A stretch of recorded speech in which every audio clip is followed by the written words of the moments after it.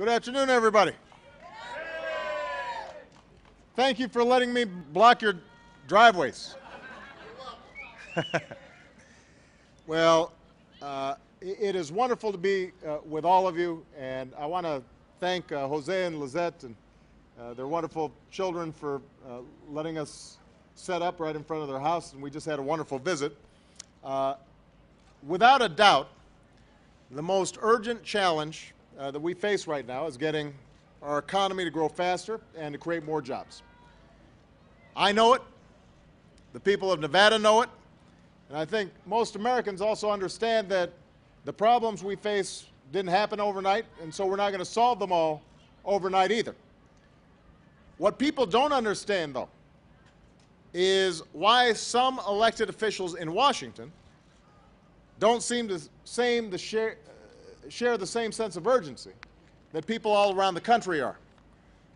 Last week, for the second time this month, Republicans in the Senate blocked a jobs bill from moving forward, a bill that would have meant nearly 400,000 teachers, firefighters, and first responders being back on the job.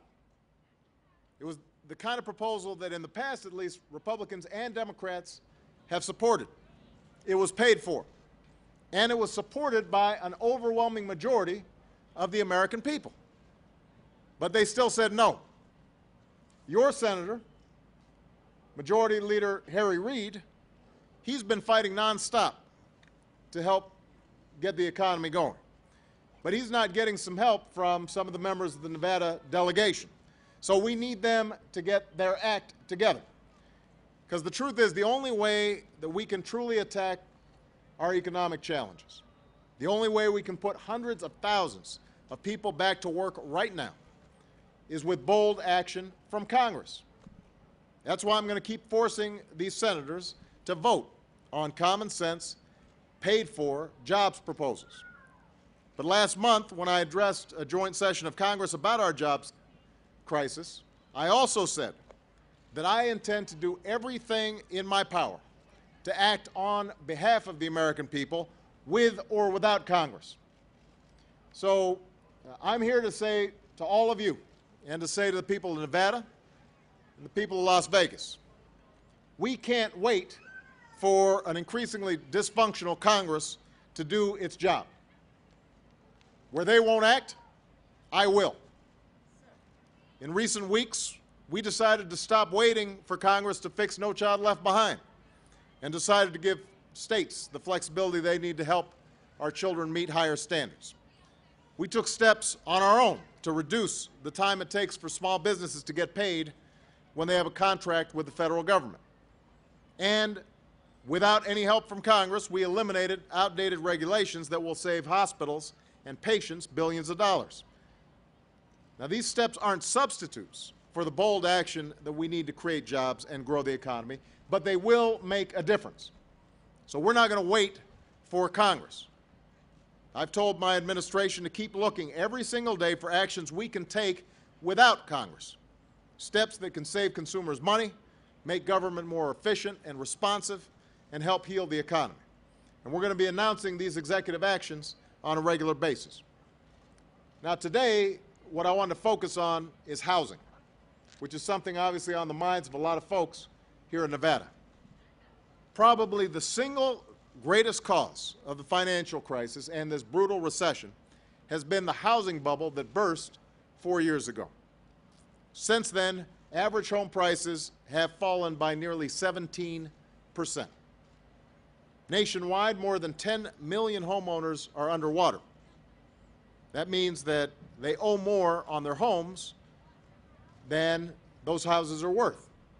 And here in Las Vegas, the city that's been hit hardest of all, almost the entire housing market is under severe stress.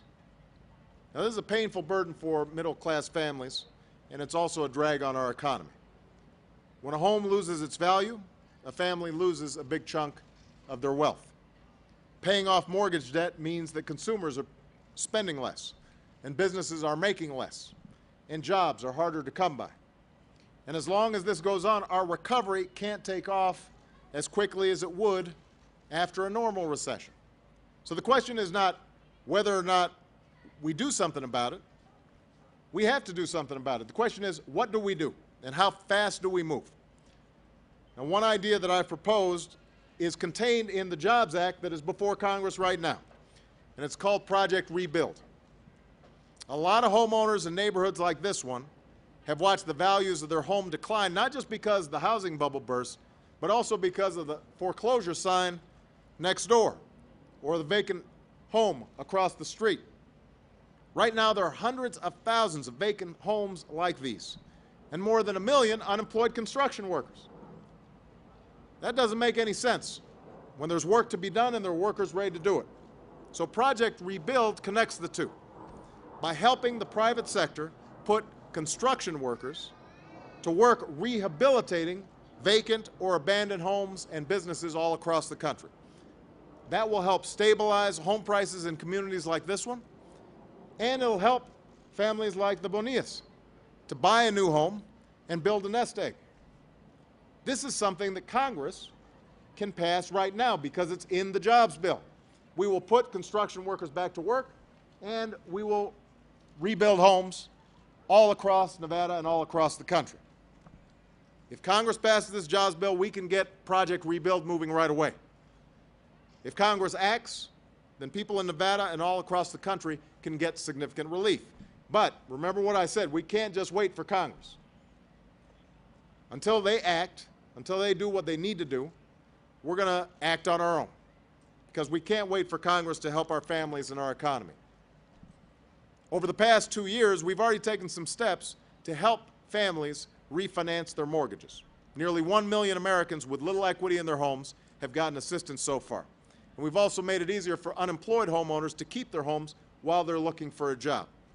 And we're working to turn vacant properties into rental housing, which will help reduce the supply of unsold homes and stabilize housing prices here in Las Vegas and all across the country. But we can do more.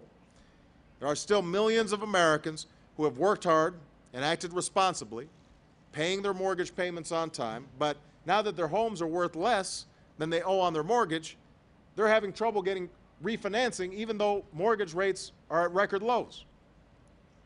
So that's going to soon change. Last month, I directed my economic team to work with the Federal Housing Finance Agency, or FHFA, and their partners in the housing industry to identify barriers to refinancing, knock those barriers down, and explore every option available to help many American homeowners to refinance. And today, I am pleased to announce that the agency that is in charge is going to be taking a series of steps to help responsible homeowners refinance and take advantage of low mortgage rates. So let me just name those steps. Number one, the barrier will be lifted that prohibits responsible homeowners from refinancing if their home values have fallen so low that what they owe on their mortgage is 25% higher than the current value of their home. And this is critically important for a place like Las Vegas, where home values have fallen by more than 50% over the past 5 years. So let me just give you an example. If you've got a $250,000 mortgage at 6% interest rates, but the value of your home has fallen below $200,000, right now you can't refinance. You're ineligible. But that's going to change. If you meet certain requirements, you will have the chance to refinance at lower rates, which could save you hundreds of dollars a month and thousands of dollars a year on mortgage payments. Second, there are going to be lower closing costs, and certain refinancing fees will be eliminated, fees that can sometimes cancel out the benefits of refinancing altogether, so people don't bother to refinance because they've got all these fees that they have to pay. Well, we're going to try to knock away some of those fees. Third, there's going to be more competition so that consumers can shop around for the best rates. Right now, some underwater homeowners have no choice but to refinance with their original lender. And some lenders, frankly, just refuse to refinance. So these changes are going to encourage other lenders to compete for that business by offering better terms and rates, and eligible homeowners are going to be able to shop around for the best rates and the best terms. So you take these things together, this is going to help a lot more homeowners refinance at lower rates, which means consumers save money, those families save money, and it gets those families spending again, and it also makes it easier for them to make their mortgage payments so that they don't lose their home and bring down home values in the neighborhood. And I'm going to keep on doing everything in my power to help to stabilize the housing market, grow the economy, accelerate job growth, and restore some of the security that middle-class families have felt slipping away for more than a decade. Now, let me just say this in closing. These steps that I've highlighted today, they're not going to solve all the problems in the housing market here in Nevada or across the country. Given the magnitude of the housing bubble and the huge inventory of unsold homes in places like Nevada, it's going to take time to solve these challenges. We still need Congress to pass the jobs bill. We still need them to move forward on Project Rebuild so we can have more homes like this and wonderful families having an opportunity to live out the American dream. But even if we do all those things, the housing market's not going to be fully healed until the unemployment rate comes down and the inventory of homes on the market also comes down.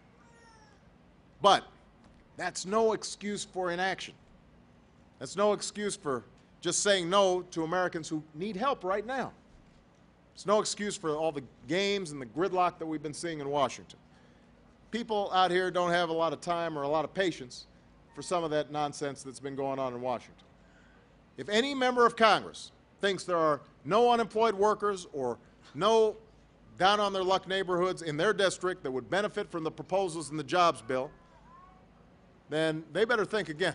They should come and talk to the families out here in Nevada. These members of Congress who aren't doing the right thing right now, they still have a chance to take meaningful action, to put people back to work, and to help middle-class families and homeowners like the Bonillas. But we can't wait for that action. I'm not going to wait for it. So I'm going to keep on taking this message across the country where we don't have to wait for Congress. We're just going to go ahead and act on our own, and we're going to keep on putting pressure on Congress to do the right thing for families all across the country. And I'm confident that the American people want to see action. We know what to do. The question is whether we're going to have the political will to do it. All right? So thank you so much, everybody. God bless you. God bless the United States of America. Thanks for welcoming me to your neighborhood. Thank you.